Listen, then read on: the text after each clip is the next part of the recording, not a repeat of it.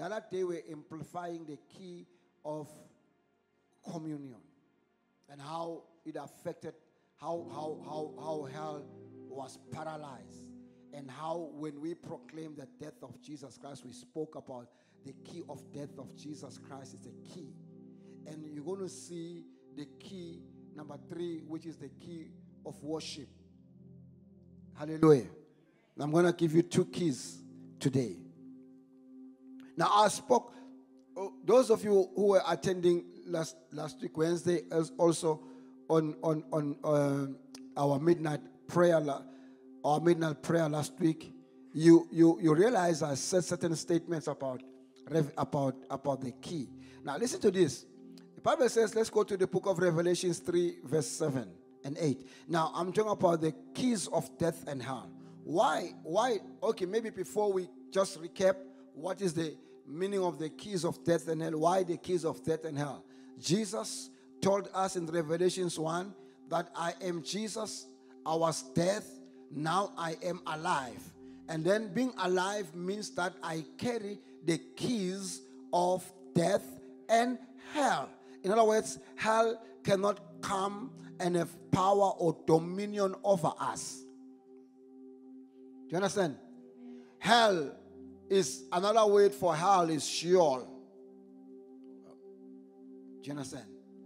Sheol, which is grave, the power of the grave. Oh. That power of the grave was paralyzed. I feel like praying before I go on. I said I'm going to show you something. Okay, go to Hosea. Now, this is what God says. Can you read? Power of the grave. Wow, look at that. I will buy you. That word ransom means buying. I will buy you from the power of what? The grave. And I will redeem you them from what? Death. It says, oh death, I will be your plague. I don't think you understand that statement. It's like this man, God is telling death. I don't think you understand this statement. God is telling death, wena kufa mina nkulunkulu ngiyokuba sifo kuwe. I will be a plague. I will plague you. You know when you have leprosy, but telling a what is the best definition of a plague? Who knows English more than me? A plague. A plague, yes, it's a plague. It's not so. It's associated with gula, something like disease, like a plague. Like COVID was a plague. Like malaria, yes. It's a plague. It's like a plague. You know, contagious. Oh, that's a powerful one. Utukulunkulu wena kufa mina I'll be contagious. You think kahle wena kufa mina ngikuhaunt, I will haunt you. Continue to put that verse. I just want to show. I think it correlates with what I'm doing now. It says, "Oh grave, I will be your distraction. Pity is hidden from my eyes."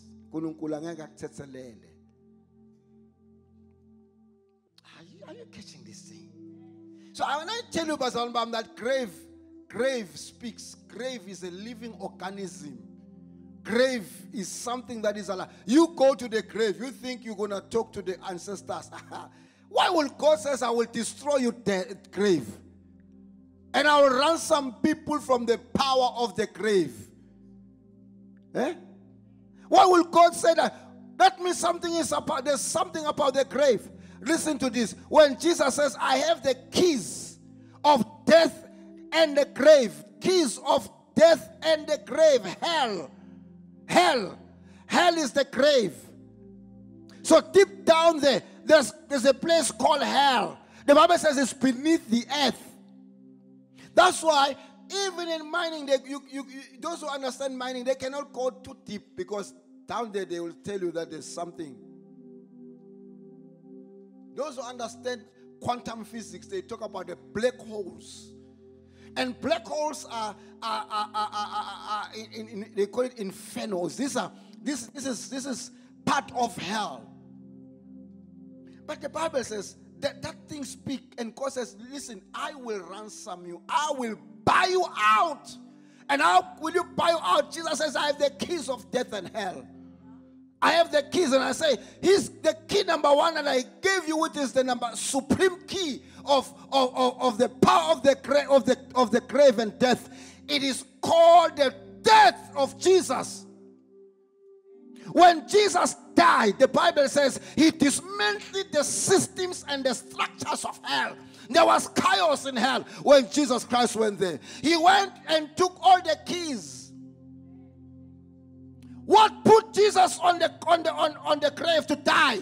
One, his death. Two, his love. His love took him there. If it was not his love, he would not have gone there. And what was he going to do? To take keys. Let me tell you, Pastor Bam, hell can influence you while you are here on earth. And there are souls now who are alive here on earth who are trapped right in hell. They cannot do anything. Like somebody, there's a place, it's just I don't have time to show you the scriptures. There's a place there in hell called abandonment, where a person is being up every time people abandon you. There's a place called forgetfulness, where people will forget you. They forget you, like literally, they just,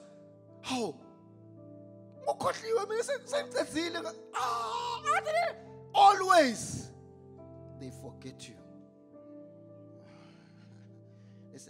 Listen, my son, the power of the grave will not have any power over you. I said the power of the grave will not have any power over you. You see, when I tell young people, don't allow your parents to take you to the grave. So you're going to talk to the parents. No, they're going to talk to demons there to harass you forever. But I want to tell you today, grave has no power over you. He says, death, I will pluck you. Do you know what the Apostle Paul says? He says, oh, death, where is your sting? Oh, death, where is your sting? Let me tell you, death cannot sting you. Lift up your arm of strength. Say, Lord Jesus, I thank you for this revelation in my life. I thank you that you have ransomed me from the power of death, from the power of the grave. Right now, I charge the testimony of the blood of Jesus against the systems and structures of the grave. I dismantle the power of the grave. Say, blood of Jesus. Say, blood of Jesus. Say like you mean. Say, blood of Jesus. Say like you mean. Say, blood of Jesus. Terminate, terminate. Terminate, terminate. The power of the grave. Oh, say, blood of Jesus. Terminate, terminate. The power of the grave over my life. The power of death over my life. The power of the grave over my life. Right now, I silence voices from the power of the grave against my progress, against my upliftment. I decree and declare that grave shall not have any dominion over me. The grave shall not have dominion over me. I said the grave shall not have dominion over me. Say, my Father, Jesus has the keys of death and hell. Right now, every attack of death over my life, plug it now. Plug it now. Plug it now. Plug it now. Plug it now. Let me tell you, when you say these things, you will not die before your time. I'm telling you, death will be far away from you. Like very. When I say very, very. When death comes into your home and knock and say, I'm coming to take you, it will say, is it you? And it will run because it will see the light. That light will brighten it. Are you catching what I'm saying? Are you catching what I'm saying? So the grave will not have any power over you.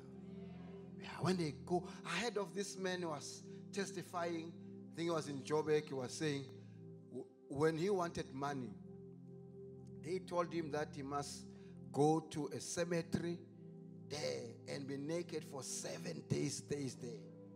Yes.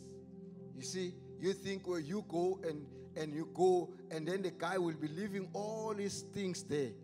Then you go to that cemetery. Oh, my father. Oh, and then when you do, you take all what you have left there. Yeah?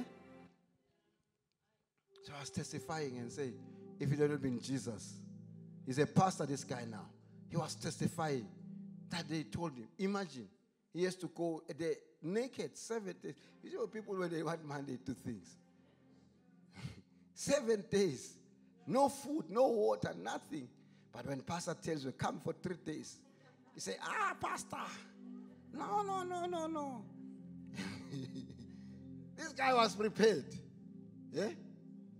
And he did it. And he said that this thing worked for him for 10 years. Yeah. Then he knew that he has to renew the contract afterward. He wasn't ready because of the things that were happening in his family. Are you catching what I'm saying? And when I tell you, Pastor, come, let's pray for 10 hours. Say, hey, Pastor, 10 hours. 10 hours. And you think you want to remove the burdens of poverty in your life. The power of poverty shall not rule over your home. In the name of Jesus.